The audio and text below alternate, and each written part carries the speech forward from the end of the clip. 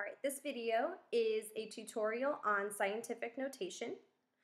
So when we write a number in scientific notation, we express it as a times x to the n. Okay? So a is going to be our first non-zero digit. N tells us how many places to move the decimal. Okay? So in the first example, okay, I have 513 million. So there's no decimal place present right now, so I will write in where it is to start. Okay, so if it's not written in, you can assume it's at the end of the last number. In scientific notation, the decimal place needs to be between the first or after the first non-zero digit, which is 5. Okay, so you can think about it as between the first two numbers or after the first non-zero digit. Non-zero digit meaning a digit that is not zero. All right, so let's figure out how many places between where I want the decimal and where the decimal is now. So I have 1, 2, 3, 4, 5, 6, 7, 8. Okay, so I know that I have 5.13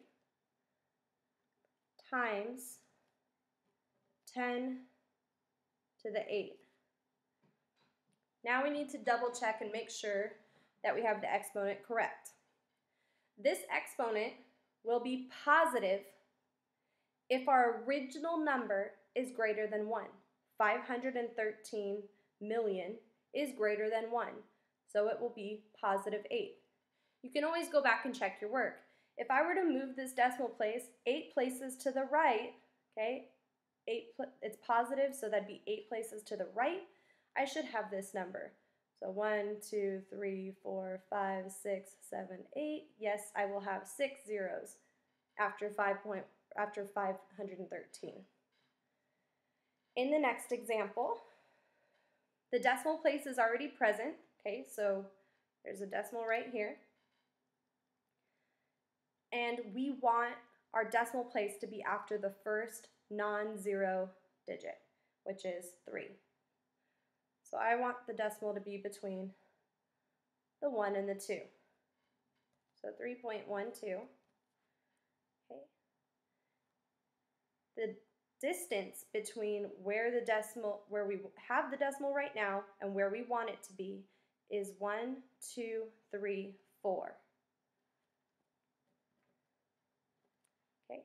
However, our original number was less than 1. So therefore, this exponent is negative. So you can double check your work. If you move this back 4 places, so the negative implies that you move the decimal place backwards. 1, 2, 3, 4, you'd have 0.000312. Okay. Now, if we were to take a number that's written in scientific notation and expand it into its original form, let's take a look at this example. I have 3.4 times 10 to the 2. It's a positive 2. That means I will move the decimal place 2 places to the right, 2 places larger. 1, 2. Okay, and you get 340. So you can double check your work. If you were to write that in scientific notation, you would want the decimal place to be between the first two numbers or after the first non-zero digit, which was 3. The distance between where you have the decimal place and where you want the decimal place is 2.